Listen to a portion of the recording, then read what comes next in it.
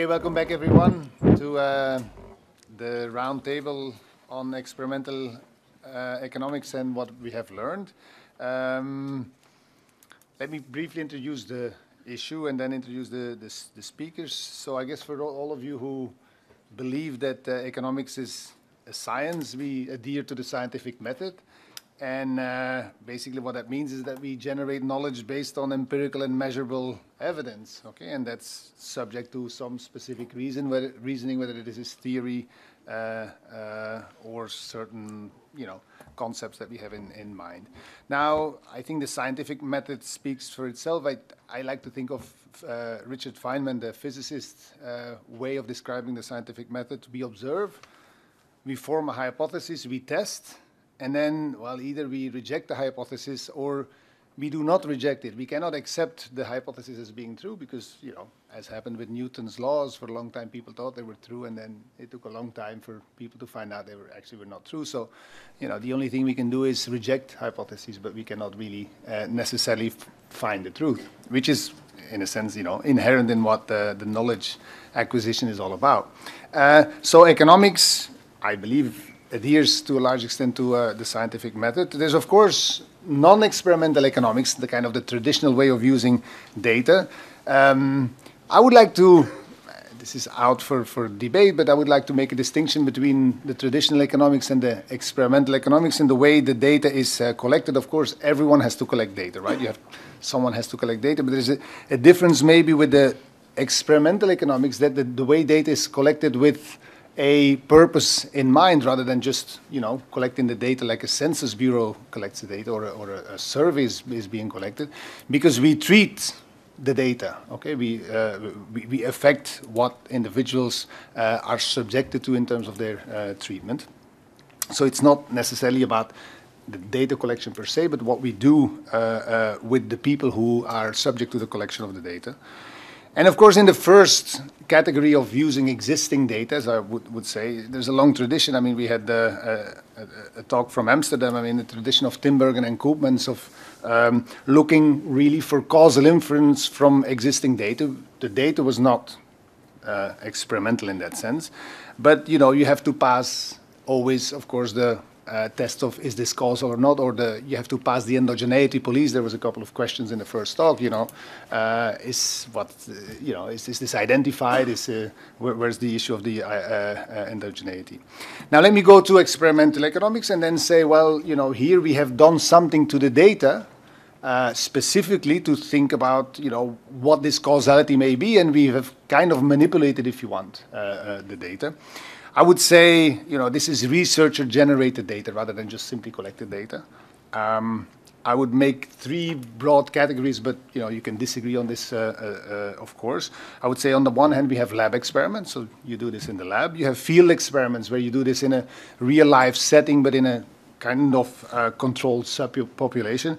And I would call something like, more broadly, program evaluation, where you have some manipulation of the data, but it's really economy-wide. And I think then of programs like Progress in Mexico, which I think was one of the first one where they did this, which was very much motivated by economists who were trying to have existing social programs, but the economists asked the implementers of this to, run certain experiments, have subpopulation being subject to certain social programs and others to different ones, and this, or a control group, and then this allowed people to infer causal relations. Scandinavian countries do this in the labor market, have been doing this for a long time and are constantly experimenting. Of course, in addition to these three categories, this is not just the domain of universities or of academics, it's also private companies do that. Facebook and Google do experimentation because they change what certain groups see and what other groups see.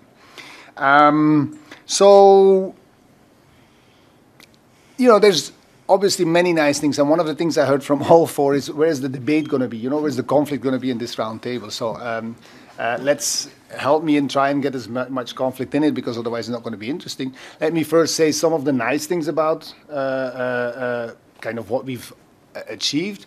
One of them, I think, I'll give you my very personal hit list, in terms of experiments, the Bertram Millenathan manipulations of the CVs and how much callbacks they get. I think this is beautiful field experiment. Plots market experiments, you know, you have, Ramon was telling me how we used to do it in the Balmes building when Pompeo just started. You have a lot of chaos and the price comes out, price and quantity at the equilibrium price and quantity.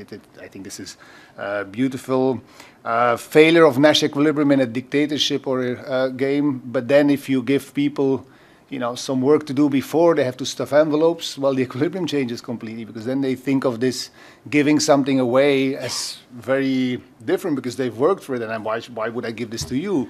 As opposed to, oh, you know, I got this $20, I can share it with you. No, I've worked for these $20, and then my behavior is very different in that sense. So I think this is also interesting to see how strategies depend on you know, the kind of the history of how the money was earned. So these are my kind of personal favorites. I'm sure that many people have many different favorites. Let me now also talk a little bit about some of the challenges. Economics is very much also about, you know, aggregate outcomes. And some of the criticism we tend to hear about experiments often is that, you know, how much of this goes at the aggregate level? I mean, you know, what are the general equilibrium implications? And I guess there the criticism is that, well, if you do it in the lab, of course, it's very hard to get always at these general equilibrium effects. I mean, you can do it very locally, or the criticism of some of the field experiments, for example, the debate in the World Bank about, you know, are microcredits, are they good? Because we don't really know what the aggregate effect is. And so let me cite a recent study done in Scandinavia, in Denmark, where they looked at giving incentives. This is more closely to my own research, giving incentives to people to search in the labor market. And what they find is it has huge effect on the chances for people to find jobs when they get these incentives.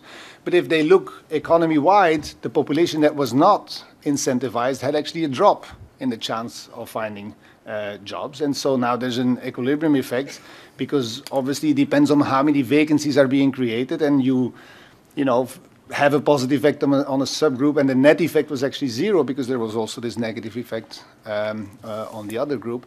And so these are the kind of general equilibrium effects, of course, that I think remain a challenge for much of the experimental work. So I hope that people will attack that issue also in what's to come. My idea of the talk would be, you know, what we have learned, but also what is there to be done, and I'm sure that the speakers will talk about this.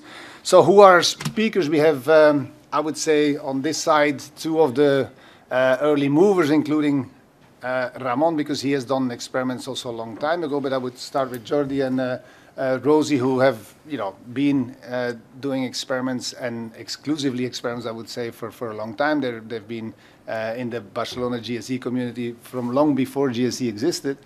And then we have Ramon. I would, you know, classify as more as a traditional macroeconomist, although he has done experiments on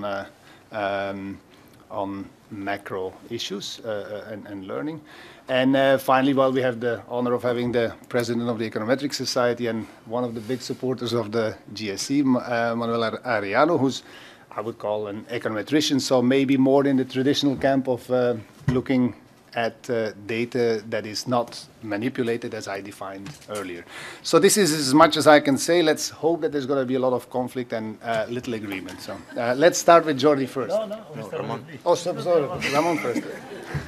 We need to start with the tradition. This is a round table, so I'm going to stand up. It's better, no? Because you can see the thing there. So yeah, I think we want to talk about good. What can we learn? And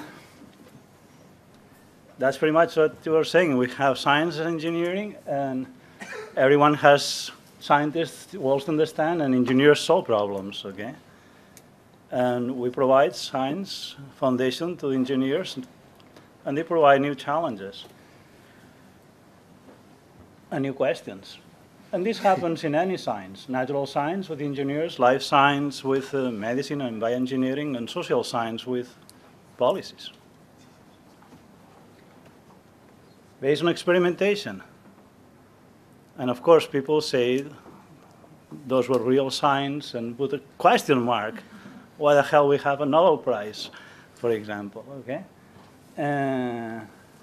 But here it comes, lab and natural experiments. So now we have real experiments. So we can talk the eye to the other scientists. So it's pretty much what engineers do, no? So what this causality in science is about engineering of control. You have inputs, a control, and an output. And social science, we have agents' decisions, policies, and social outcomes. That looks pretty much the same thing. Here's natural experiments coming. I'll put natural experiments, what both of you mentioned. I think each one's different type of experiments have different comparative advantages. So you just have a policy, or you have placebo, and that's it. You play with it and see what happens with that. So now in macro, we could do the same thing. We have individual actions. People make decisions, these little A's, no? Your assets or whatever. Then we have policies, and we got an outputs. Policies affect the aggregates, which is the capitals, A's, and we go from one state, A, little, A big, and S, which is exogenous state, to A prime and primes. So, but this, when agents make decisions here, the households about savings and leisure and all that stuff, they have to have a perceived law of motion about how the economy works. You have to have a perception about the interest rates, whether you buy a house or not. Okay? That's part of it. But that's exactly where we stand apart from other science.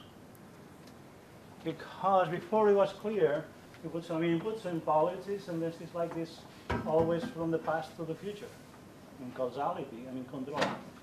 But now we have this feedback effect of expectations. Okay? And agents are not stupid. Sometimes they think, well, is this a policy or just a placebo? They're talking about things, but maybe they don't do them. And of course, that will affect what we decide and even the effect of the policies. So the reason I got involved with doing experiments is because I think that's exactly where lab experiments come in, to understand much better this stuff. Okay? And there are good reasons that it's going to be difficult to do it with traditional econometrics or with other things. Okay? So, oh, I need to deal with this. Sorry? Yeah? Okay, that's okay. I think it's clear now. You're experimenting. Yeah. So that's the whole idea. We go from the perceived law of motion to the actual law of motion. Learning is exactly about that. Learning theory is about understanding more this move from what people perceive to what we do. When in our case, then there is this aggregation element that we're talking. So we have used learning theory, and it's called stability. I'm not going to talk about that, but just for you to know, as a way to have, in many cases, we have many equilibria in our models. Okay, so one typical, which I worked a long time ago, was this. I mean, you can think of money. We're holding money, fiat money, because we have the perception we'll have some value tomorrow. Otherwise, we will not have it. Okay, but that, if you had to work with these models, typically generate, we have many rational expectations, and particularly, so it's like a typical economy where the government finances some expenditures printing money, and we'll have like a steady state, this is inflation today, inflation tomorrow, another steady state which is high, but many, we call continual paths going up there. So that was sort of puzzling because we liked our theories to have predictable power. Here says all kinds of things can happen. Actually, very counterintuitive things can happen, which I'm not going to have time to explain. But learning theory goes the other way around. It's like the mirror. Then you have paths that will go down here. Habermas said wisdom started work on it, for example. But then the question is how we tell those things apart. Okay? Well, I did a lot of experiments with Sam Sander, and here they are. They're always here. Never one of these things. This is normalized over a lot of experiments, always here.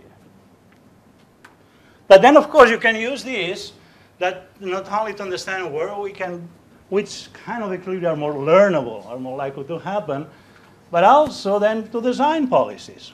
For example, since here the problem was they had inflation because we had seigniorage, Okay, one thing sometimes we recommend is that you reduce the seigniorage, as we do with the ECB. Then this equilibrium goes down. Actually, that one will go up, like this, goes like this. Or some people recommend, like here in Europe, that you constrain the ECB from using seigniorage. So you put some fiscal constraints on the deficits and so on. Well, in this world, if you were to put, so you want to see learning can help you with policy design. So it is with George Evans and so. So if we do the rational expectations, the things go even worse. I mean, it just, spend too much time. But the whole thing is that it doesn't make any sense to impose a fiscal constraint in this world in the rational expectations equilibria model. However, it's just the other way around with adaptive expectations. Adaptive expectations mean people just look at the past to figure out the future. Okay? Expectations. And then we can just do this in the experiment. And this is going through the experiment. We target and we just go there. So we just go exactly where we want by reducing slightly making it tighter, the constraint on the deficit. Okay? So that's exactly the case where the fiscal policy works. So we can figure out that one in the experiment in the lab. Difficult to do its other plans. Well, then what about other strange things like sunspots, things that have nothing to do with reality having an effect? People worry a lot about that. And actually, you can even show that that might be learnable. So that's a lot of the worry, because some strange things happen very nonlinear here. But we put it in the lab. We never saw that, not out of the blue. Because it requires people coordinating beliefs about some kind of sunspot. We don't see that. However, then we just did something else, which is the very Pavlovian stuff. So what we did is have a real effect. So it was a shock that happened at odd periods, even periods, different shock. People didn't see that, but they saw the flashing lights as they said before. But now they maybe figured out that flashing lights said something, because we stopped the shock, the real shock, and then this sort of continues. That happens here, and so on. So what's the bottom line here? We don't see these effects, except that the people had exposed. So that tells you that sometimes you do the same policy in different countries. It's very different if people had the common experience of living in Argentina with very high inflations than not. A regression will tell that those countries are using very different policies. It's the same policy, but we have these different feedback effects, okay? So that's an example where there was nothing, put the shock, and then we're just gone. So people have looked at that, trying to get this type of effects. This is a recent paper. So this is a model where you have the productivity is like have multiple equilibria, all rank, because your productivity depends on the other firm's level of employment. So you can just put it up in a model where you have equilibria where you can have higher level of employment, low level of employment, and something in between. And then they make the announcement, simply say, we think it's going to be high employment, which is just an announcement, it has nothing. And sometimes people coordinate. Okay, it takes a while. Sometimes people coordinate. Sometimes they do. Good job. So this is like the high employment, low employment. But other times, nothing. People just realize that it's more important what the other guys are doing rather than this guy babbling about being high or low. So that's the case. Okay. But I think more interesting probably than this is to understand one is likely to easier to learn and faster. So canonical model we use a lot in learning is a model that looks like this. The price of today depends on the expectations of the price people had. That's a linear one. So that's so if we put the B between 0 and 1, this is the so-called Lucas asset pricing model, because the price of today of the asset depends on how much you think you're going to be selling it tomorrow. But, and that's how all the learning literature started in economics, started in agricultural economics. In agricultural economics happens that you have to figure out what you think the price is going to be before you decide what to plant and how much to plant. But once you have planted, you are stuck. But this means that the B is negative. Because if you thought that the price was going to be very high, and then they just will go the other way. So, but anyway, so you just have one rational expectations. It doesn't matter. The rational expectations is the P star. It doesn't matter whether it's one model or the other. It's the same thing. Okay. So here we might have some perception. This will be the actual low motion. So as we move from the perception, let's say that we think that the price is going to be better, to the actual low motion. And there's this mapping, and that's how we talk about this stability that I mentioned before. You only need this B to be negative. Excuse me, less than 1, so the ratio B. And that's it. That's, in both models, that's true for the asset pricing or for the cowboy model. So that's good. That's both learning. But they have different properties. One is positive feedback. The other is negative feedback. So here is an interesting experiment that those guys have done recently. So you do the same model, and now what you're going to change is the fundamental price, okay? So it's going to be an unexpected change. And see what happens. Well, this is it.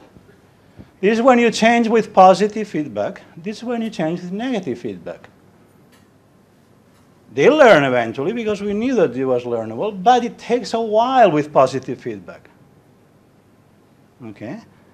Because everyone is moving just in the same direction. Instead, you get crash when it's negative feedback, and you learn immediately. You get burned. Okay? Well, this has implications. Because, okay, this is like comparing again and so on. This is the price-dividend ratio in US. That's the asset pricing. So we expect here exactly to have this positive feedback. Yes, so we can just then use learning theory to look at that. And that's a recent paper by Albert and, what is Albert? Jesus, not here. We mark, okay? So here they had just simulated a more sophisticated learning model to do exactly that. But what is behind this sophisticated model of Klaus and Albert and Hans is exactly that positive effect. And that's when we understand this is in the lab, not in the computer. But you need the computer to do that and the model. So use the lab to study feedback mechanisms, not to validate models. There are a lot of papers trying to say they think that the task of the, okay, that's my clear position, that they do. What do we do in the lab? Oh, I look, the neo-Keynesian model, I put it in the lab. Or I put it in the lab and see, no, waste of time. However, to understand basic mechanisms, that's very important. And that's where the comparative advantage is. Okay? So that's it. I think we understand incentives, we understand general equilibrium, we understand mechanisms and contract designs. We have to better understand perceptions and these feedback effects. For this, the lab can help. This is true in the macro, it's true in the real life too. I look at the newspapers, made me think about this book by a psychologist.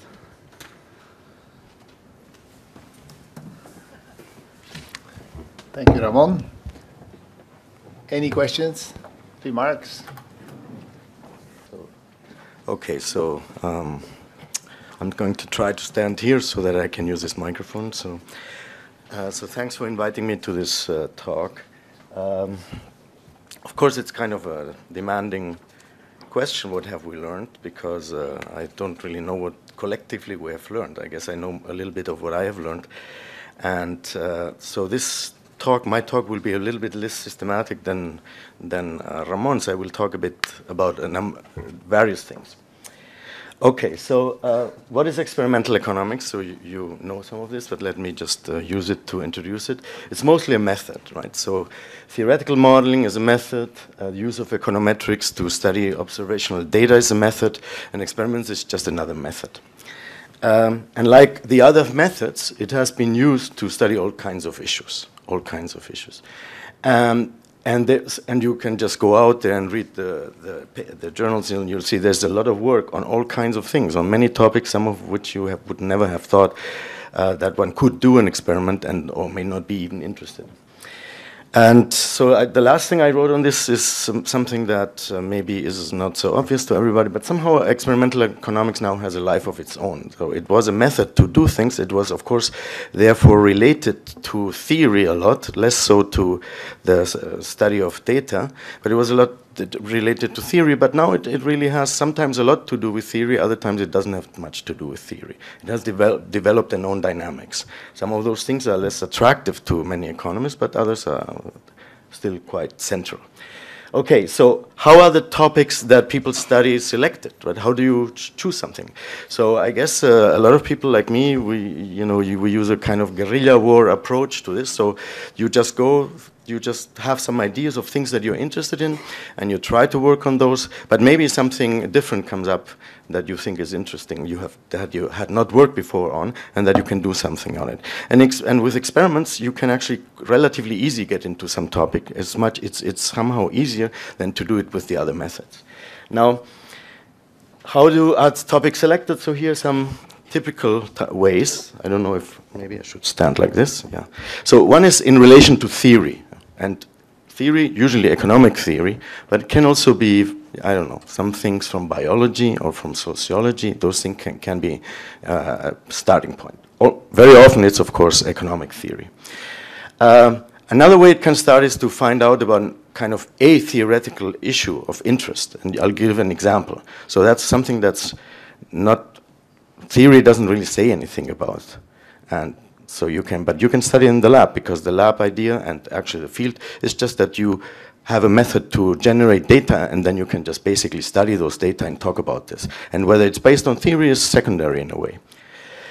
You can also do an experimental case study, which is a bit like something like study. A good example is a market, which is something you're interested in, and which can be modeled by the use of some theories, but which may be interesting beyond the theory. It's just an interesting market to study. So then what you study, you could say, is not really the model of this market, but you study this market using models, which is not the same, you will see.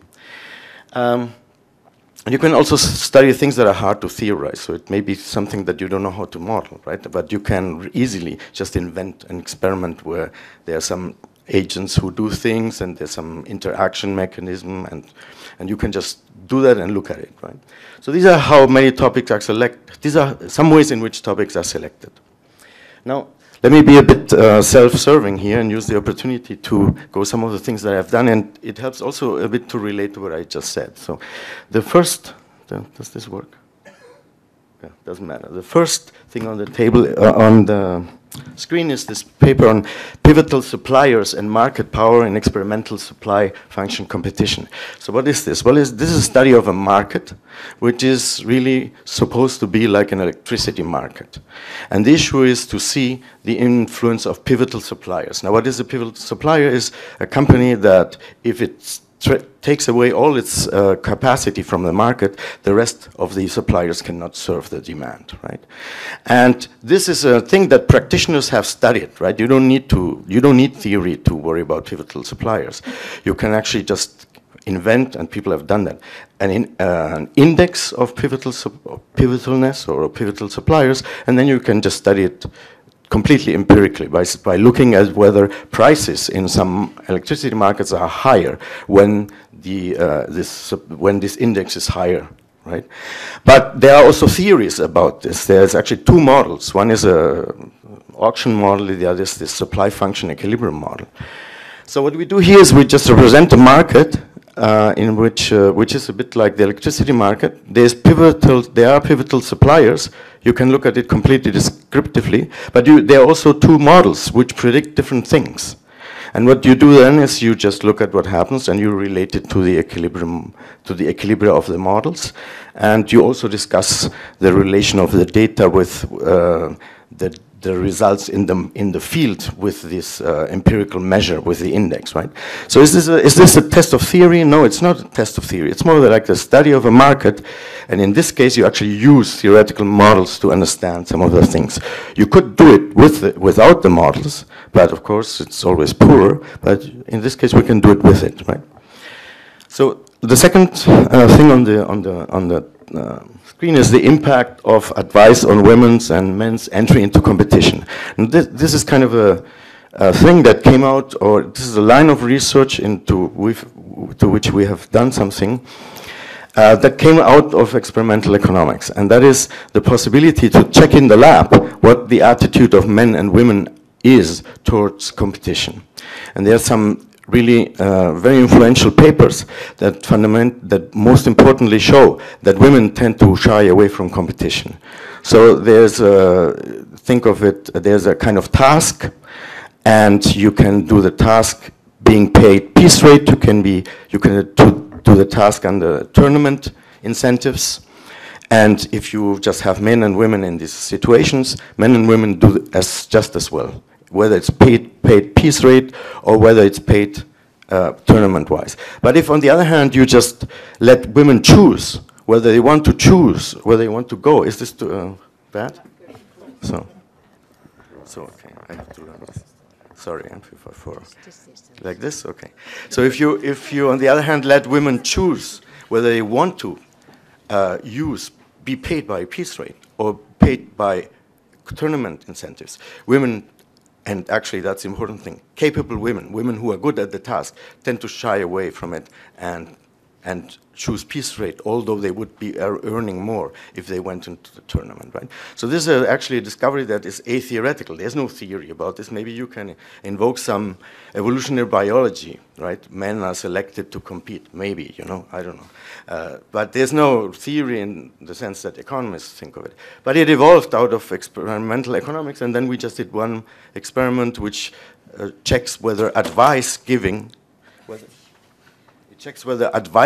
to women can actually correct for this. And there's other ways to correct for this.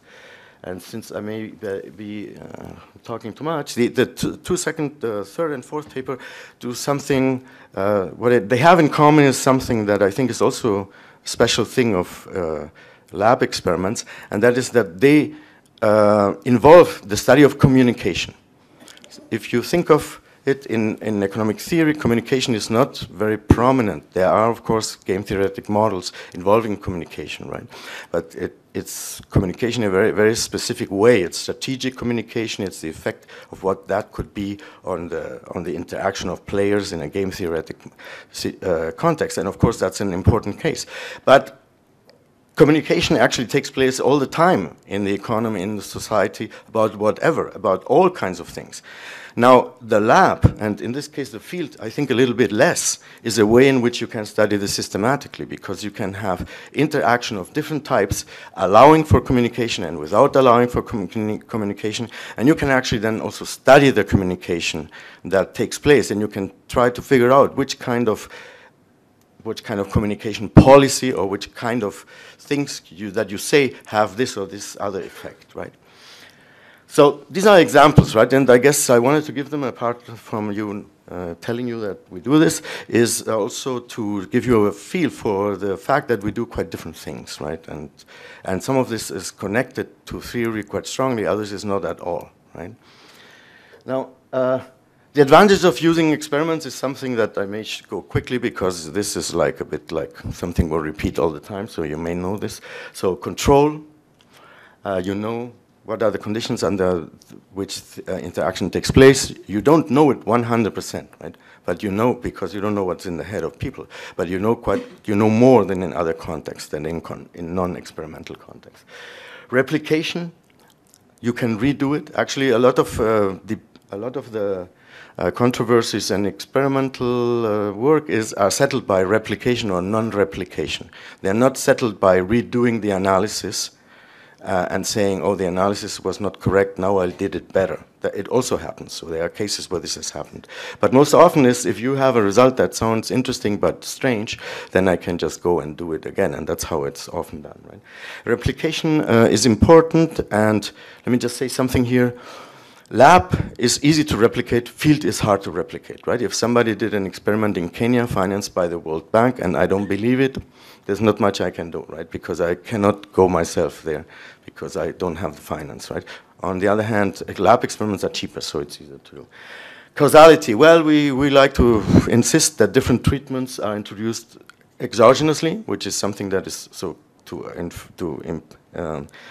causality without experimental control is much harder. Now, we're also aware that the econometricians have very smart ways of getting at trying to figure out causality, so we're not claiming that we do it better than anybody, but it is something we can do. And I think the last thing is highly interdisciplinary. Maybe I'll leave this for discussion later. We have probably more relation to psychologists and sociologists and people like this than theoretical economists. Okay, oh, I should have done this bigger, but... So, this 1 minute, okay. I did this slide with Rosie, and then I edited it a bit. So, frequently asked questions and criticisms. Well, there are some famous ones, and maybe let me go to the famous ones. One is, of course, the subject pool critique, right? So we use student subjects, almost always, right?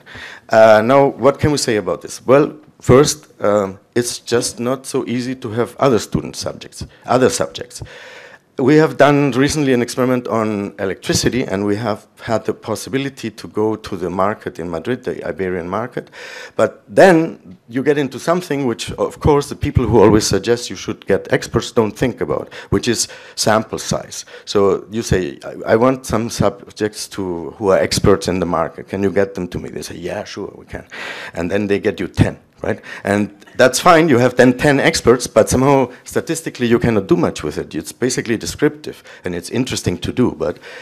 So that's one thing I want to say about this. The other is, of course, that whether experts do better than students or different than students is an empirical question. And I think this is really like a message, right? It is a very natural objection, but we have to check it out, whether it's true. And actually, there's the survey by Colin Cameron where he, by Frechette, where he looks at all the experiments that have been done both with students and with experts. And of course, there's all kinds of cases, right? But overall, the message seems to be there are no such big differences. Now, why this is a mystery that we can really discuss. The other is, let me just mention that, field experiments versus labs. So field is very popular, last thing, huh? Field is very popular, and I also want to go to Kenya or one of these places if possible. But of course, there are problems of control, of financing, so I don't know, the lab has some advantages. And now the most important message about this, again, whether the field will yield different results than the lab is an empirical question. It sounds very intuitive. It will be different, but we have to check it out, and we don't know. And Cameron has a survey where he looks at all the experiments where you have really done the same in the field, in the lab, and the differences are not so big, right? So, I guess the field versus the lab should not be a war, but should be a cooperation. There's two different ways of doing things. Sometimes one thing is the better, sometimes the other. So, let's cooperate, but let's not just try to drive others out, like sometimes this may seem to be happening. So, so that maybe I just finish with what I have at the end. The list is longer. I don't have time to go into more. There are more objections than the ones that I just brought up, and maybe we can discuss them later. But I think one should see them as concerns that are important, and say that the experimentalists are aware of this. But you shouldn't see them as killer objections, like you say, oh, it's not with experts, so I don't want to look at it. That, I think, is not rational, really. So the relevance of many of these objections is an empirical matter. One has to check it out. It makes sense, but maybe it's not true. So. And I had more stuff, but maybe we can discuss later. Okay, thank you, Jordi. So on the note that labs and fields should make love, not war, we're going to have now Rosie. I belong to the cohort, the first cohort of PhD students who actually became experimenters. All the people before us who came into experiments were theorists, like Jordi was a theorist, and he did a thesis on theorists. And so when I did my thesis, I started, it was like, where can you find a job? Yeah, it was really there are no jobs. I mean, are you crazy to do just experiments? I actually tried also theory and was not very successful, but I'm now doing my first theory paper. So, I mean, you're sitting here and you're all thinking, well, experiments are nice, but this might be our virus, yeah? So it is not the case that all people in the world, all economists think that experiments are valuable, especially lab experiments are valuable. Yeah, so this is a false consensus if you think experiments are valuable. Yeah, so this fight or this thought for a PhD student, should I become a theorist or should I become an experimenter, is actually a very old question and a very old fight. Confucius, 2,500 years ago, there must have been the same problem. I mean, there were people who were just thinking, reflecting, philosophizing, and they wanted to change the world. They wanted to create institutions, and they clearly thought that they were better. Then there were people who were just looking and counting with stones maybe. They had not much paper, so it was really difficult to count and make observations. So Confucius said, let's bring that all together, and he said, there are 3 ways to wisdom. First, by reflection, which is noblest, we all agree. Second, by imitation, which is easiest. And third, by experience, which is bitterest. And this is really true. If you get data, it's pretty bitter to see what's going on, especially if people are not rational in our sense. So, but you can choose, basically. As a PhD student, you can choose the first, the third. The second, well, maybe you should not be a researcher. I mean, so the second you basically do as an undergrad. But then, so these people, they said, well, I'm one or the other. But then Confucius also said, learning without thinking is useless, and thinking without learning is dangerous. So if we replace thinking by theory and learning by experiments, we understand it a little bit better. And yeah, so Confucius had, the people then had big problems because they had no paper, probably. They had definitely no computers, but they already had the same problem. Yeah, I mean, you could have thought reflection is a little bit easier, and they wanted just to reflect, and most of the literature we get from them, I think, is mainly reflection, 500 years, like Platon and etc. So, what is the big advancement in experimental economics? And that's not a joke now. It's actually the computer. Yeah, if somebody comes to us and says, well, you have done this one period, why don't you do 100 periods? I mean, to do the 100 periods without computers is quite difficult. I mean, we can do 10 periods with paper and pencil. This is difficult. And actually, when I did my thesis, programming lab experiments was really difficult. So it took mostly 2 years, and I thought, I'm not going to program 2 years, and I still can't program. So I didn't program, and I did my experiments with pencil and paper. So basically, these advancements, internet, new tools like mouse labs, clicking choices, we get into cognitive processes, we can do lots of rounds, we can get subjects from all over the world at the same time. All this has really, in the last 2 decades only, advanced very much experimental economics. Now I show you new fields. Field experiments is only since 1997, more or less. Neuroeconomics, basically 10 years. And this is, I mean, that was really a surprise that suddenly we want to look in the brain. Yeah, I mean, who's interested in the brain? Who's interested in processes? Economists were basically only interested in outcomes. And this is one big fight. Yeah, should we be interested in blood pressure, and should we be interested in children?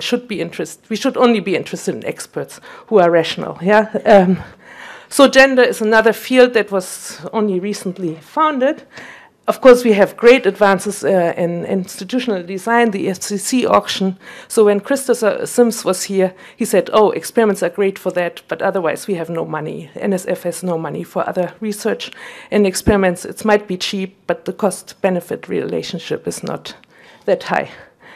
Recently, I've tried with my friends, John Duffy and Frank Heinemann, to also enter fields which are still very critical. that is macroeconomics, finance, banking, and international trade. So one of our colleagues said, but isn't it great, experimental economics also for macro? That was a macroeconomist from UPF. I said, well, I think you got the virus, but the virus in other macro departments is not there yet. And they are very critical, and rightfully maybe critical. So there are new descriptive models since 20 years. Ramon has talked about learning. I will show you, if I have time, about cognition. And Jordi has already said it's highly interdisciplinary. So I have subjects now which are chimpanzees. And we also look at people with brain lesions. So these are clearly far away from experts in the usual sense, but we can also learn something from them. So now I give you, I could ask you, what's your question, and maybe I can make up quickly an experiment, but this takes time, usually 2-3 years. So I will ask you my question. What is boundary rationality? Yeah. So I will give you a mini tour through experimental economics, touching field experiments, lab experiments, and neuroeconomics. So first we need to find a good game, and I will show you a good game. And then we do a variation. So we might say 2 people or 10 people or 1,000 people, or we shock the people. Here we shock people, not the matrix, as we heard in the first talk. And so we asked which equilibrium is selected, and then we can look really at deeply what is the boundary rationality. So the work I take is, you might be familiar, so you choose a number, the numbers are all collected, you take the average and 2/3 times the average, and you have to be closest to that, and the closer you are, the higher your payoff. This has nice equilibrium structure. It's a unique equilibrium, which is Pareto optimal. So you would ask, why should we do such a silly experiment? It's a great equilibrium. Everybody should play it. But unfortunately, people don't play it. And can you say more than they don't play it? So here I show you various treatments. So these are 6 different populations. The first one is the lab. Then we have theorists and the field newspapers. And you see clearly the equilibrium is chosen very differently. The average can be 35, 20, or 30, so very different. So this is quite dramatic. How can you make prediction in such games? And you might think this game is pretty silly. However, it's like a string in all Ramon's experiments, so it's everything about expectation. Economics is basically this game. You have to think what the others are doing, and if there's more than one player, you might need to aggregate all the players' behavior and then think what they are doing, and that's a big problem. You think about something, you have no clue, you have no anchor, and well, that's the mess you get as an outcome. So you will say, no possibility. No, but if you have taught it, you know, if you play it against your undergrads, you know which number you should choose, namely more or less 22. Now, let's go to the field and do the same experiment to the field in the newspaper. So we announced it in the newspaper, Anthony. And here we have 3 newspapers, so on the left, on the right, and down on the right, Expansion also. And you see, well, maybe you don't see it, but the average is the winning number is 13, 14, 16, so pretty close. So we can do predictions if we know the subject pool. Yeah, but this is a problem. Not always you know the subject pool. Yeah, but we have to think, especially macroeconomists who do policy implications, and this is all based on equilibrium, but maybe you are not in equilibrium. So maybe your policy fails. It's bad when people are not in equilibrium, because then you can trick the system. You can be better than the others. You can get higher weights.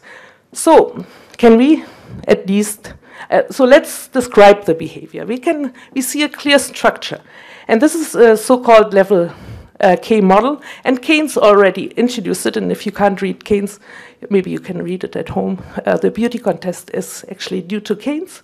So, you don't know what to do in this game. You choose a random number. The average will be 50. 2/3 of that is 30, so you see clearly a spike at 30. And let's see. No, I didn't try that out. Well, it's at 30, at 22, and then a spike at 0. So we see patterns. Yeah? And this model, actually, this level K model, gives us a lot of explanations also in many other papers in other games where behavior is far out of equilibrium. So people have some naive idea about what's the right answer, and they give best reply, and then they stop. Well, maybe some others are better, and they don't stop and go on. Well, under common knowledge of rationality, you converge to the equilibrium. So let's look into the brain. I promised you a tour. So we look in the brain, we put you in the scanner, and then we let you do this experiment. I mean, we need to change a little bit the design. And then we indeed see on the left, not much. These are people who choose 33. And on the right, these are people who choose 22. I mean, we can separate people according to what they choose. Yeah, and then we can look how their brain looks like. And I actually can tell you something more. We also let them do calculations. And there's nothing with calculations. And basically my analysis of this is, when you just do calculations, you don't activate our main part, which distinguishes us from chimpanzees, the medial prefrontal cortex, which is the theory of mind. Yeah, so that's why I also say that we have to do experiments, because we have to think what the others are thinking. If you just do fixed point calculation, you don't think what the others are thinking. You just do math, which you do actually in high school in grade 8. Yeah, fixed points. Yeah. So let's go to behavior over time.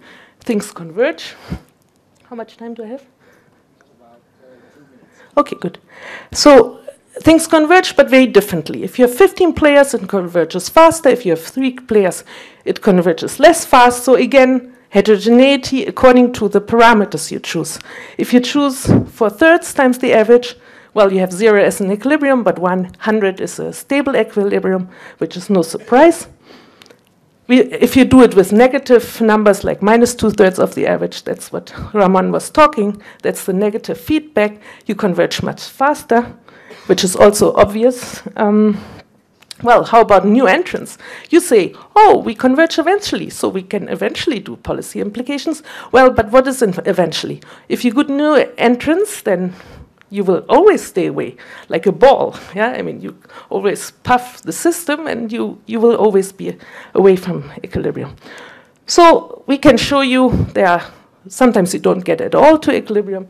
That's a paper by Brandts and Vives. So we have 2 equilibria here, a sharp curve and a rather flat curve, and the data is just like the flat curve, and this is exactly due to level K. People have a naive understanding, they give best reply. In one model, you are just in equilibrium. In the other model, you need more levels, and so you are forever far away because you can't figure it out.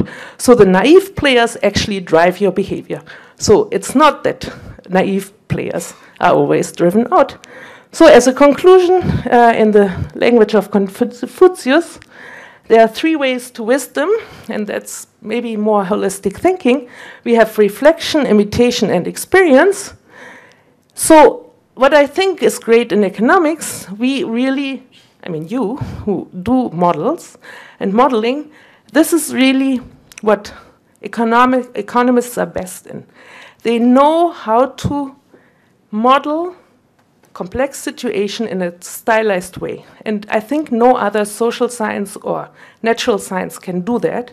And you even figure out mathematically, in a stylized way, things like equilibrium, rationality, and efficiency. Yeah, but that's math.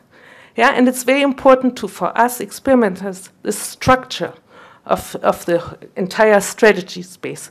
Then we as experimenters, we have to understand what happens in these models, what the behavior is about, and in the different institutions, so we can do it with many players, with few players, with experts, etc. And we see the different effects. And then what is in between, sandwiched in between, that's basically what we have to give our students. We have to give our students both.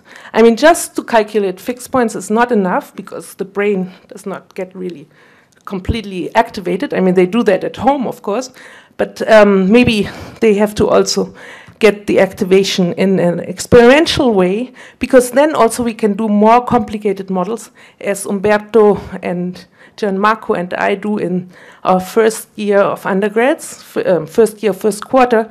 We always introduce the theory with an experiment, and so they learn more complicated models like network externalities. I mean, you all know that this is a very difficult model, but we can do it in the first year and they can understand it. Okay, that's it. And all together, we have to create institutions and mechanisms with a human touch. That's also important. That's what you get out of experiments. I mean, efficiency might be nice, but it's unequal. And we let our students, for example, be 2 minutes unemployed, so they might never later in their life be unemployed, but maybe then they feel how it is, and then they might create better institutions and a better world. Okay, that's all what I wanted to say. Thank you, Rosemarie. We now have Manuel Arellano. Okay, it's a pleasure to be here.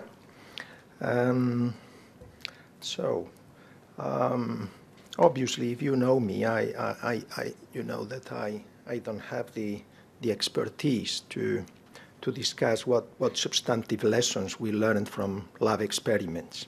So rather, I put together some comments about methodology from the perspective of a data-oriented outsider. These are intended to help bridge the gap between experimenters and empirical micro and macroeconomists. Of course, one lesson I learned after the few readings I made is that the Barcelona GSE community has formidable strength in the field, thanks to the work of Jordi, Rosemarie, Ramon, and many others. Now, I have I think it's six comments, but I can shorten them if I'm short of time. One is that, of course, experiments are one of the ways we can identify treatment effects. And any evaluation involves a comparison of units who get treatment with units that don't get treatment. And the question is which units best represent the treated units had they not been treated. In some sense, every empirical researcher is reporting the result of an experiment.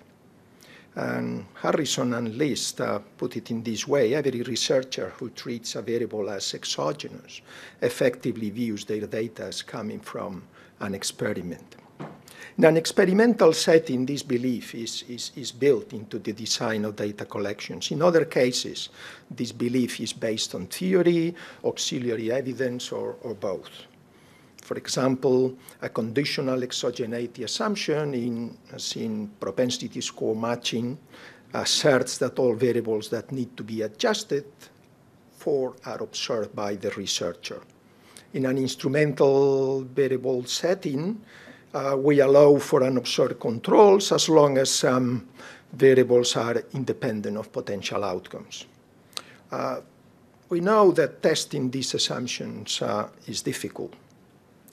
Partly experimental methods are popular because of their potential for constructing clear-cut counterfactuals.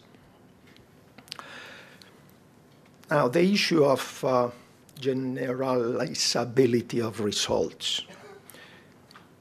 Now, the best way of isolating the causal effect of interest is problem-specific. Now, consider a response function. So Y is an outcome, X is the determinant of interest, and W all other determinants. For example, in a wage effort study, W will include demographics of participants, market institutions, order of moves, whether or not interactions are one-shot, and so on. But the point to note here is that, in general, the level of Y response to X depends on the level of W and X.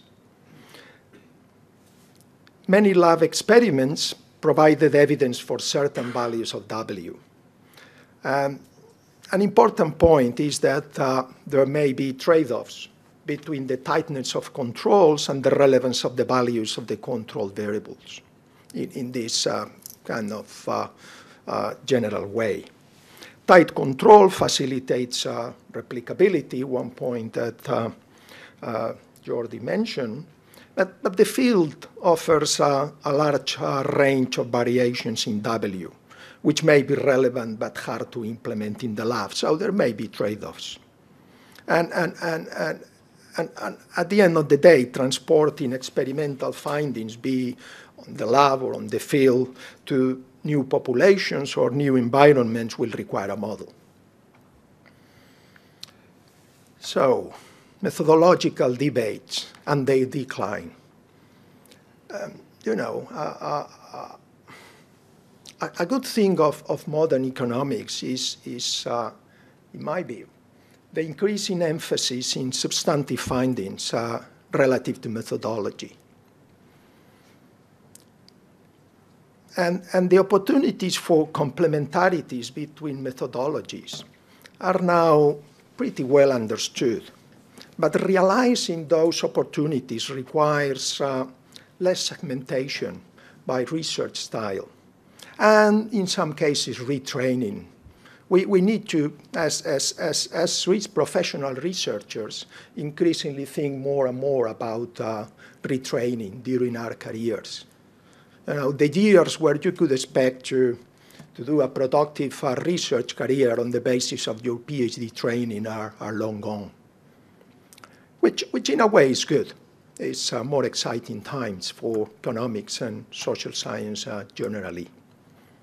So let me mention quickly some of these debates that have been with us for years. One debate is between experimental and non-experimental evaluation of treatment effects.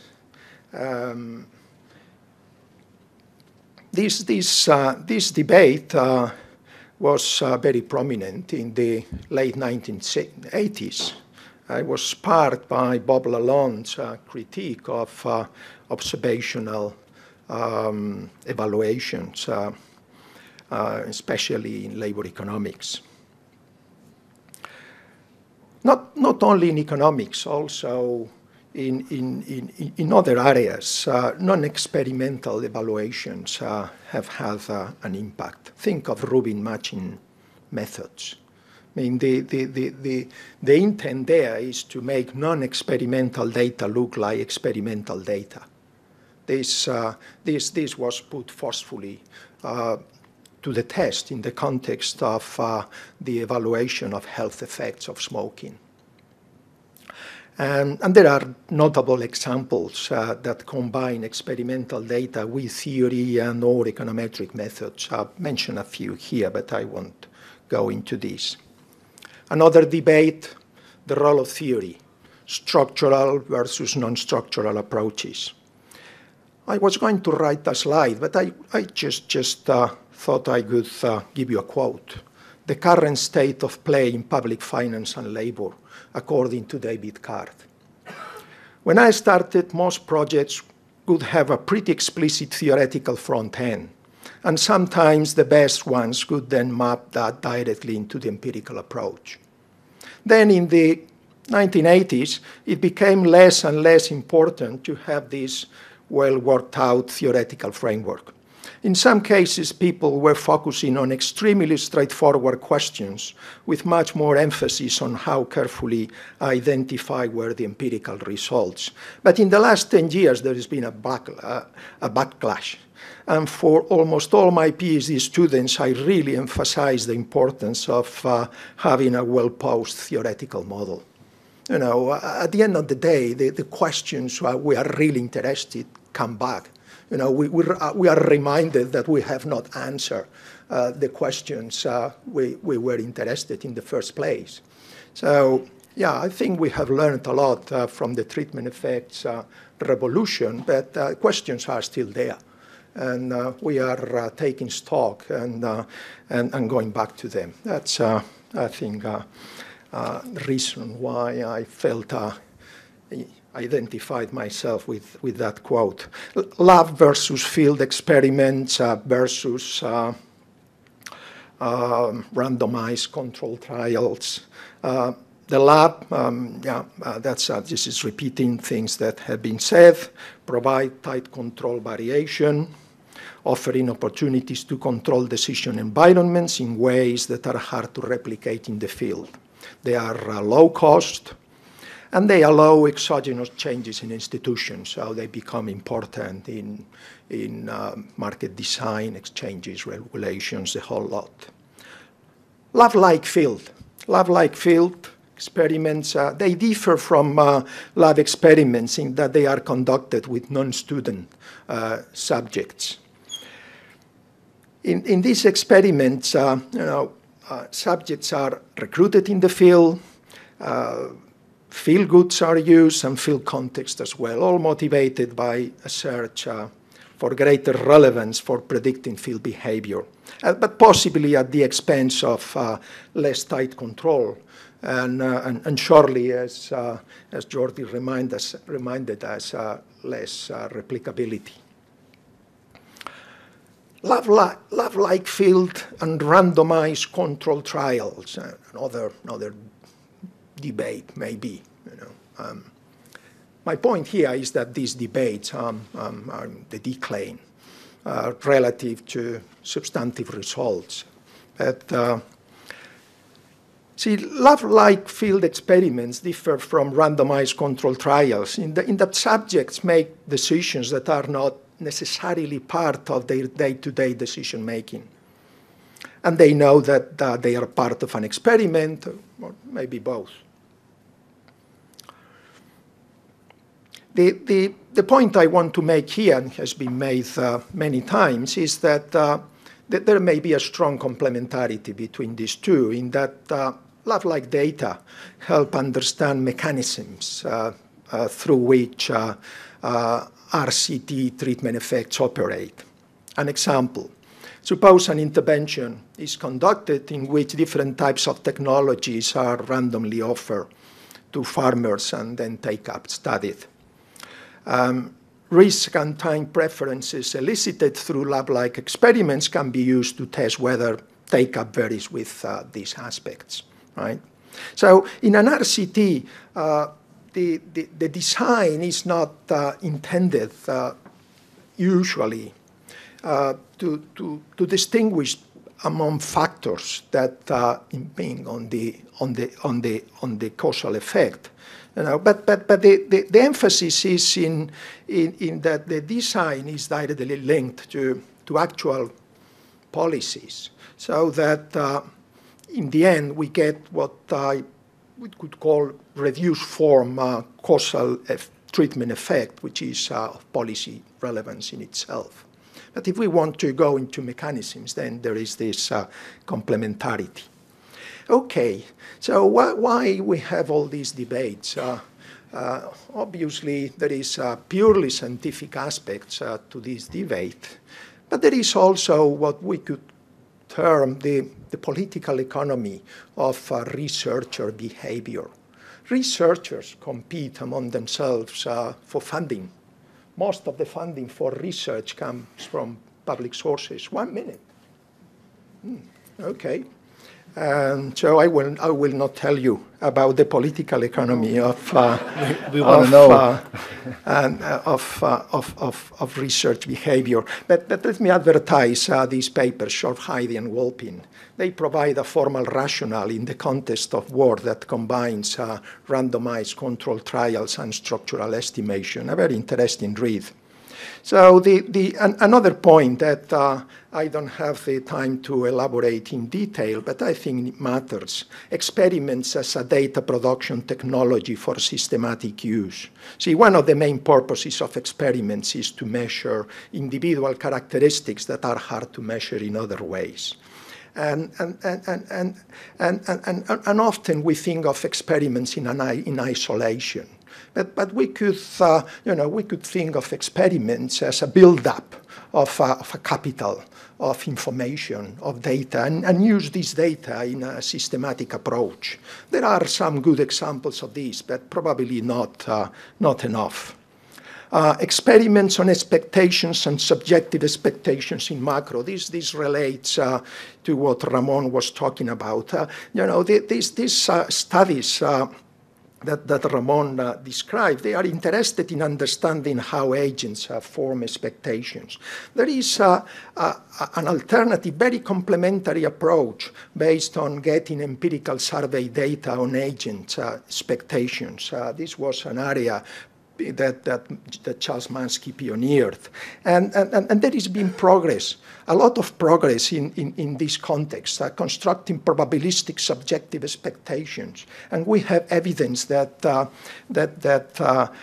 this activity provides useful information that makes sense. I will skip the detail there. The particular aspect that I wanted to describe here, because connects with experimental economics, is actually using experiments within surveys to learn about survey measures of expectations, right? And again, just flagging the thing, there is a group of economists at the New York Fed that is doing very interesting work in constructing subjective expectations about inflation and connecting those expectations with monetary policy analysis and analyzing, the nature of those expectations data in relation to outcomes and choices.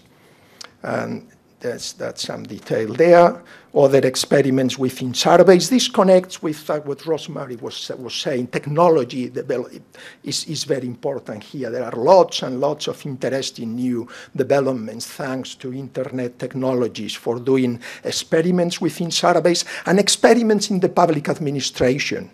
We ought to start thinking about experimenting with the activity of the administration. The Nordic countries have done some interesting experiments that have been analyzed.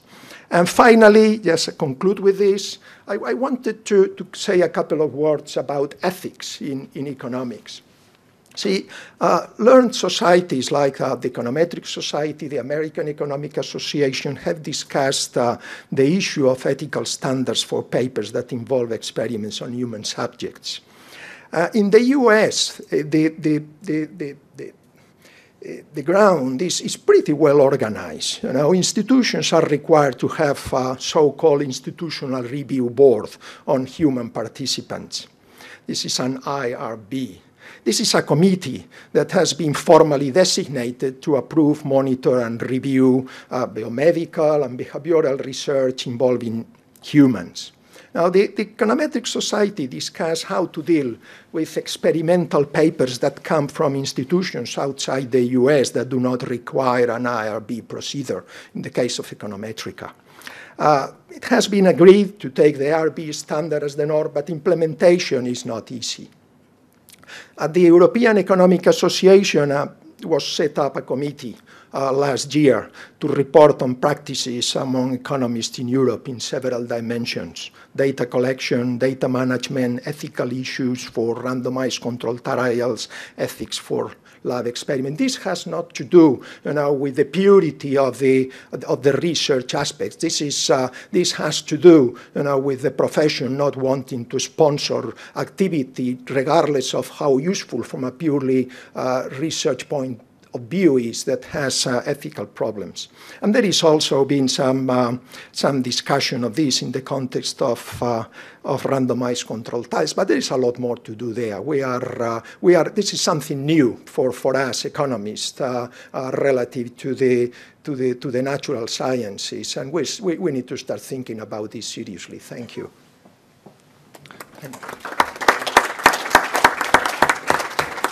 So we have some time for questions. What I suggest is you can ask any of the presenters a question that they respond immediately. Before we start, I'm going to ask the three on this side of the table to respond to three statements that Manolo made. One is for Jordi on the portability of experimental results, that they eventually will need a model. Do you remember what he said about that? It's an experiment. Yeah, So, okay, so the second one was on the randomized control trials, that these, as opposed to lab or field experiments, are really normal decisions in people's daily lives. So in that sense, you know, if you get a subsidy for buying food for your child, if the child goes to school, this is something that you take as a normal decision as opposed to a dictatorship game in the lab. And then the third question is in terms of the formation of expectations, that also in the Mansky type construction of expectations through surveys rather than to experiments, how that kind of opposes to the way we do that in experiments. That's a question for Ramon. While they have time to think about it, let's go to the question of Rosa. Okay, thank you for the talk. So this is a concern I heard in several places in Europe about students that specialize on, PhD students that specialize on experiments from the very beginning. And what they realize is that they seem to be less frustrated than students that specialize on other things, but then have less incentives to maybe invest in learning about econometrics or learning about theory. So then the concern that was that, well, then they might have problems later on retraining themselves in things that are different from experiments. So I would like to know what you think about that. This is an important question, and I think, so we, for example, don't have a master in experimental economics, and I think we agree that we don't really want it, because you first need to get a good education in macro, econometrics, statistics, because when you want to ask economic questions, typically they are based in these models. I mean, there are some questions like gender where you might not need necessarily the theory, but at the stage of your PhD education, you need a very sound education, and that's exactly what I said with Confucius. I mean, just experimenting without later knowing how to theorize about it and structure it, that's not good enough. And I am not very much in favor of all these, what happens if the card is blue or red. Definitely one should have this education, yeah. Even though experiments is fun. I mean, what I also think is that everybody, and also only then you know whether your field is really mature, in the undergrad already needs to know what experimental economics is about, field or lab, because once you have a question, you have to look for the right method, and maybe one method is to go into the lab. But I mean, 30-year-old, 50-year-olds, they all don't know what an experiment really is. They know it's fun, maybe, but they don't know what it is. And so, yeah, we need a very good economic education. I mean, otherwise one can go to other sciences, I mean, other social sciences where this is not necessary. Okay, thank you. And feeling is that, you know, these things are very hard to maybe replicate. Should we be creative, for example, tape?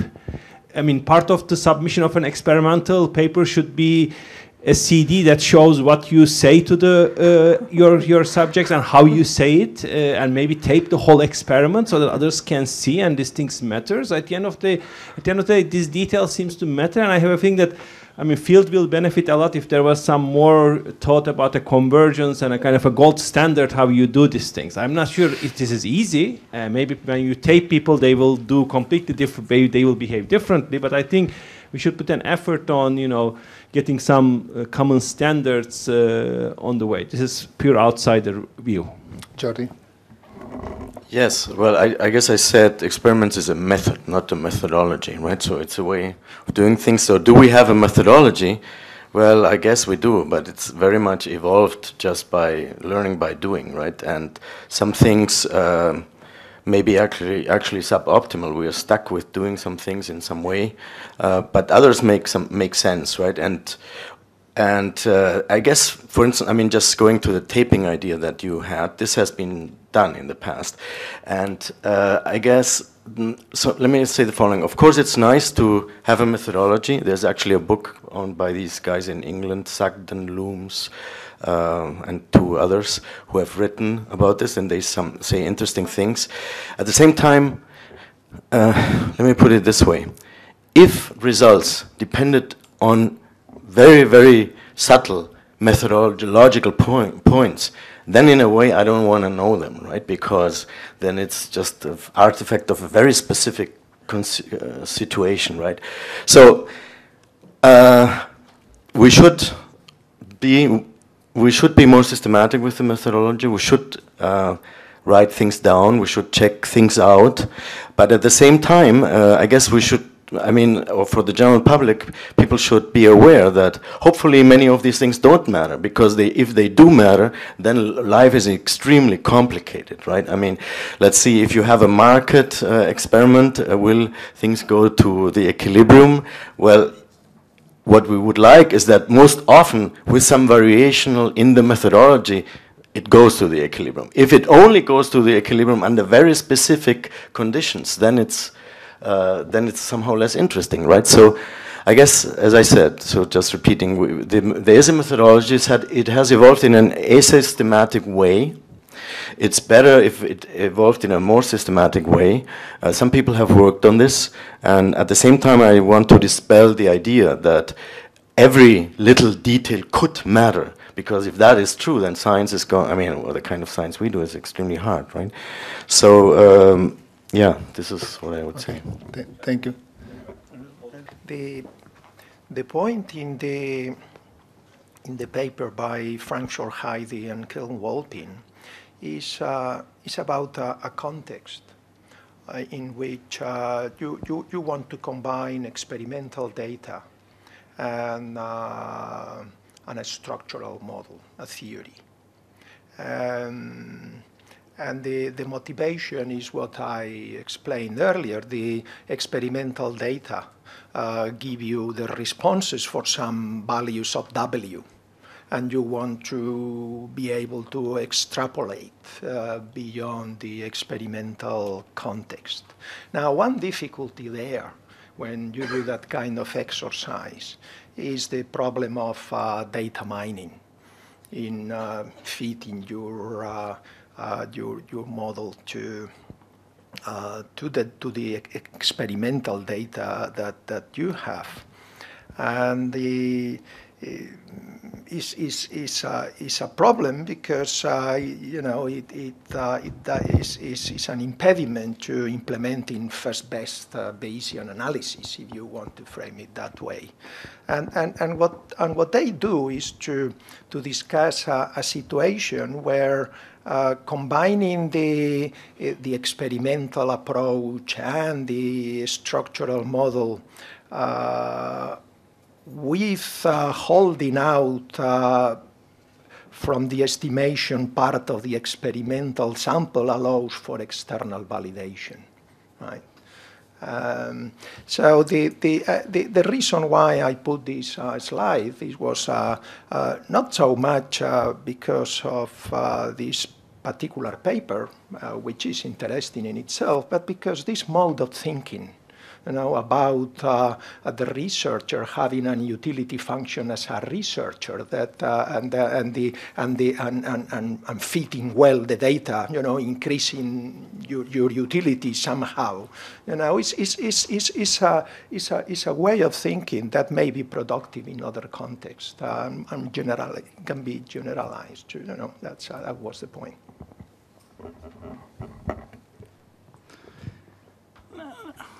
I agree with Jordi, in that I think that people now had learned quite a lot to do experiments. I do, when we just started here, Pompeu Fabra, we had the legs and everything, and since then, I think people had learned quite a lot. But it's true that one thing to learn is what I was saying before, is for what is good to do experiments. And that's one part of it. Okay. For example, in macro experiments, one thing we found out is sometimes what we have in our macro models are very complicated problems to solve, like a complete dynamic programming problem with... Actually, it's not very interesting to try to figure out if people are able to solve these problems or not. That's not the issue. However, people are very good at forecasting. Okay, So one thing we do in a lot of experiments is just simply ask to the forecast and use the forecast to then use the decisions, the optimal decisions according to the forecast. You might agree that that's not, we should also, people had done experiments, okay? People had done experiments whether it's easier to learn, to do the job, or to do the forecast, okay? We have some data on that. But you know, what is interesting here is to see if there is any systematic difference on the way that how people do things. What do I mean by this? Is the fact that people make mistakes is not a big deal. If those mistakes by the lowest numbers cancel out. Okay, so the average should be not too bad then. What we learn precisely from learning on these experiments and surveys is precisely that, in particular in people forecast, there is a lot of autocorrelation in the data of things which just have to do with these positive and negative feedback effects that I was saying.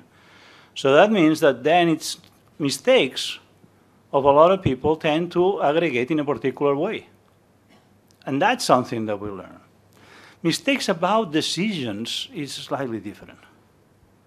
Okay, so that's the kind of thing that one can figure out.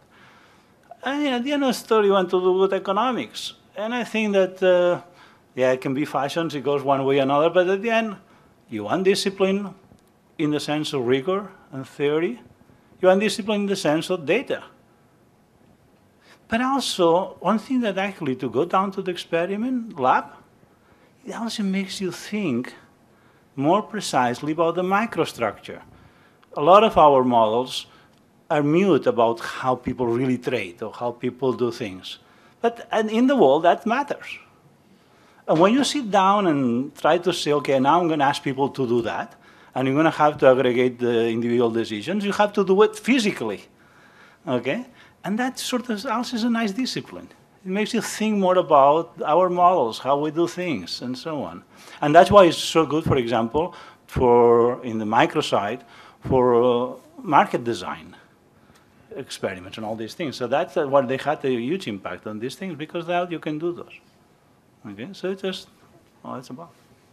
Okay, I suggest one more question by Jam, and then we have each quick response. So Jam, go ahead. First, I would like to thank all of you. It is very interesting for those that we are not that much into the field.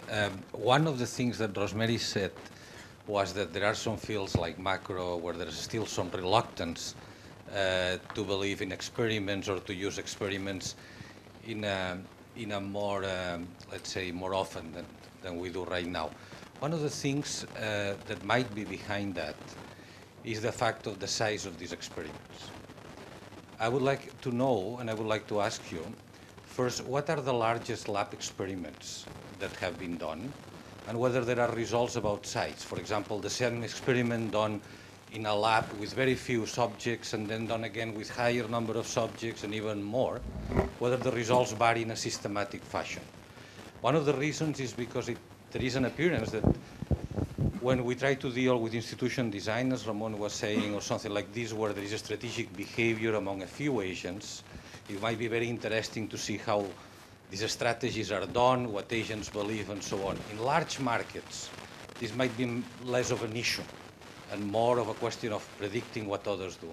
So can you tell us what have we learned about size through lab experiments? Okay, so I can actually start with introduction to economics with experiments. I mean, we all know the Walras equilibrium, we know demand and supply, and we know how many people we need in theory. How many do we need? 3. Wait, don't. That's your answer. How many do we need? A continuum. Right, that's a lot. Yeah? Right. I mean, he already gave the lab answer.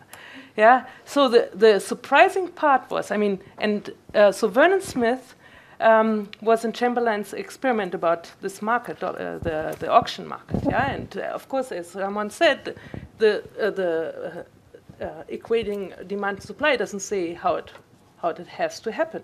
Yeah, so Chamberlain let the students walk around, and they should somewhere buyers, somewhere sellers. They know their values and their costs, and then they could trade.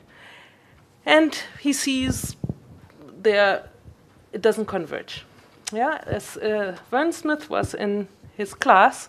And 10 years later, it took him 10 years somehow, about 10 years, he thought about it and he said, well, I'm going to construct a good trading market and let's see what's happening then. And that's the double oil auction for which he actually got the Nobel Prize. And in fact, you don't need many. You need maybe 3. I mean, you need 2 types. Or I mean, in my class, there are maybe 10 on one side and 10 on the other. And 10 for you is a small number, I guess. For us, it's a pretty big number. We have only 20 computers, yeah. But we get convergence. We get fast convergence. I mean, with this double oil auction, but also when our students trade and they don't have double oil auction, but they still do it in a Chamberlain way. So this is one answer. We know that 2 is very different from 3. So we have done an experiment together, Jaume and I, and we thought about how many, and then we said, okay, 5. Okay, 5 is for us many, yeah, and everything worked very beautifully. So we got convergence, and 2 is little. One player was a monopolist, and we got the monopolist outcome, and with 2 we get slower convergence, yeah. But I mean, we can definitely say in many occasions, in coordination games, yeah, if you have 2 players, that works pretty nice. With 3, you get sometimes coordination, sometimes not. And with 10, definitely is a mess. Yeah, so I have done my experiments with 2,000. Yeah, we get the nice structure. We get exactly in the lab with 15 or with 10. Yeah, so it's not a size problem. But, I mean, you have to give me the specific problem you have. I mean, that's what Jordi said. It's all empirical. And then we can tell whether 3 is enough or we need a continuum. I mean, continuum is difficult. But with the web nowadays, we can do thousands. And, I mean, you have published good experiments with 100 players. And maybe the convergence is slower to the free riding. Yeah. But, I mean, we need to talk about specific cases in order to make the true conclusion. Yeah. Jordi also wanted to comment on size. Briefly. Rosie says size does not matter. No, Yeah. I didn't say that. No. So I agree, of course, with Rosie that for convergence to Walrasian outcome in the double auctions, the size is not important. But I think in general, size is one of the most important problems. So, Well, I said 2. Wait. So, I have worked with computer scientists who do simulations, right? And I always and we've discussed, right? And I've told them in the end, you know, an experiment is always better than a simulation. The only thing that's better with simulation is you can have as many agents as you want, and you can have as many periods as you want. So how can one really do an experiment with a lot of people? It's hard because there's the simultaneous, I mean, there's the lab issue, or you could, of course, do it with different labs at the same time, connect people. And that requires a lot of effort, and some people have done things like that. I don't remember now the largest one. So, but not so much has been done. 100. So some people have done something like that. Yeah, maybe 100, because there's a public good game with 100 players, but it was not done simultaneously. I mean, you could log on to the computer during a certain time, and then they somehow added this. So we have a little paper called "Size Doesn't Matter," which is and it's about markets for gift exchange, and we went from markets in which we had 7 players to markets where we had 21 players, right? So that we could do because we once were in Brazil and there was this large lab. So I think it's an issue, and maybe we should come up with some scheme to get different labs together. But then I agree with Rosie on an interesting issue, and something that you really want to know, not just check out size for its own matter, own sake, right? But something that depends on size according to your expectation. Maybe we should just check out by working together with other labs, and I don't know, we could maybe get 200 people together. You know, we can not gonna have 20,000 together. So well, why not? Maybe we could. Yeah. So I committed to 3 answers. I'm going to ask each of you to have a 10-second answer to my question. I'm going to repeat the question which was coming out of Manuel's presentation. Portability of experimental results needs a model.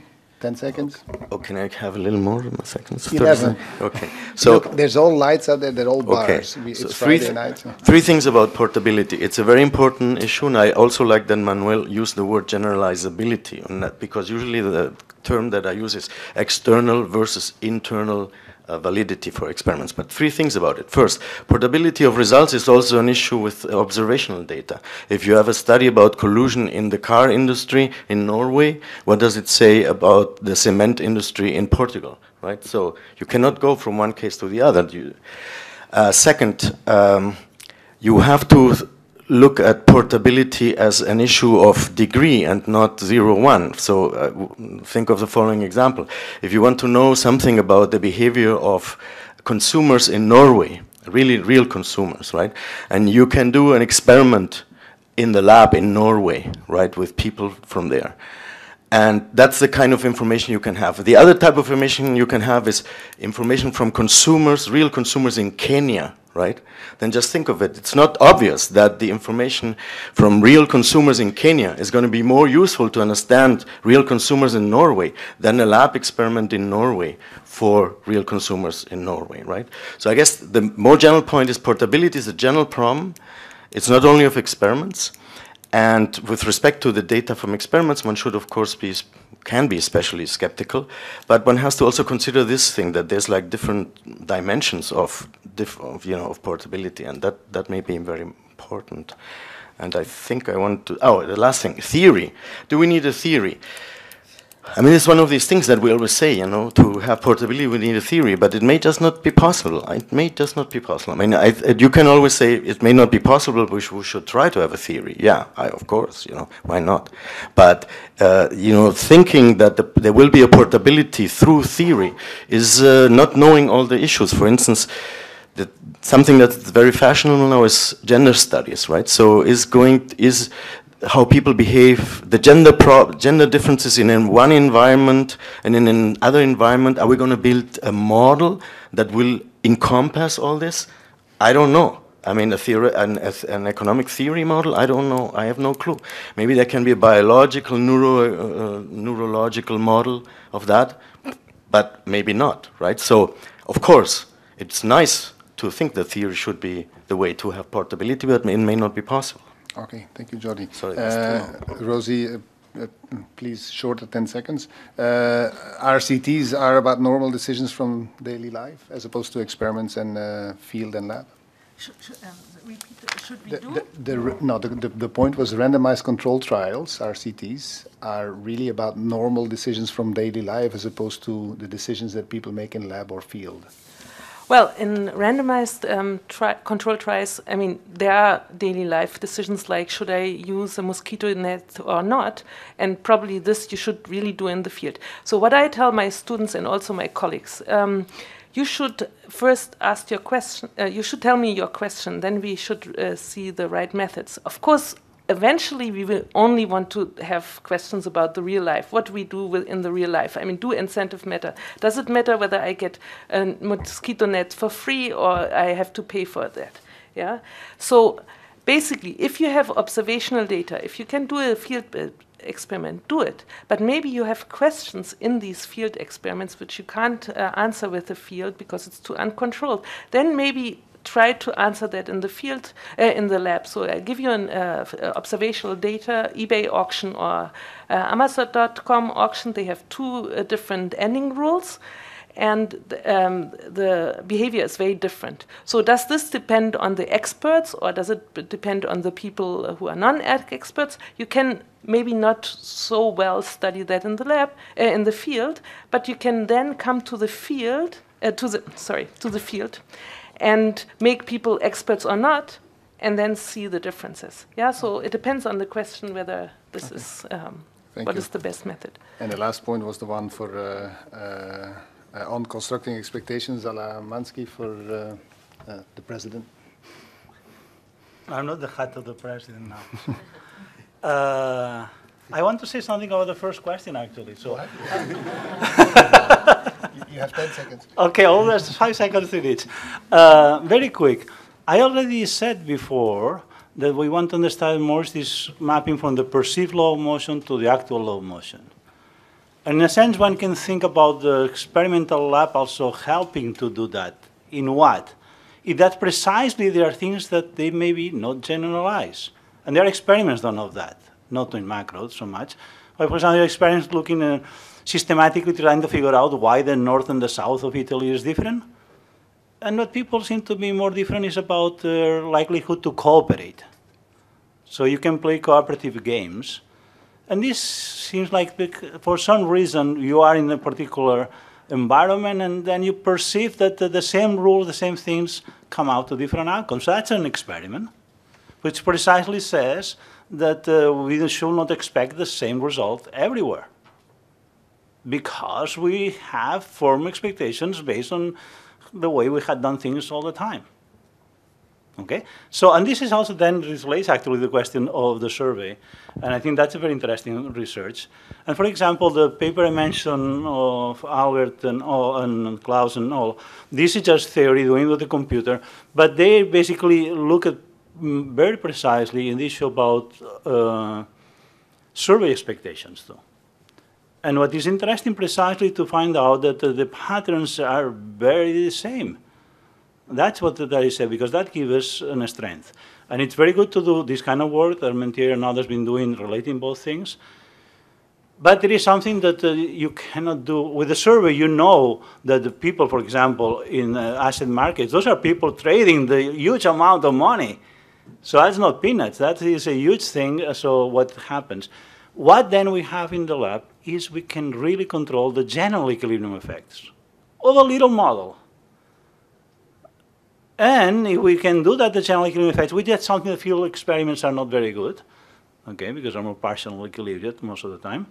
So if we can do that, and we also the same, we see that the behavior we see on the data has the same features. Of course, in the lab we have not long time series, but enough to get the same. So that's, I think, what it is. So they complement.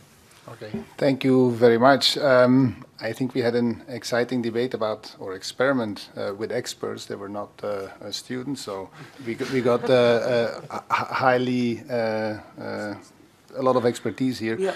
I just want to thank you all for staying until now, for joining in the Trobada.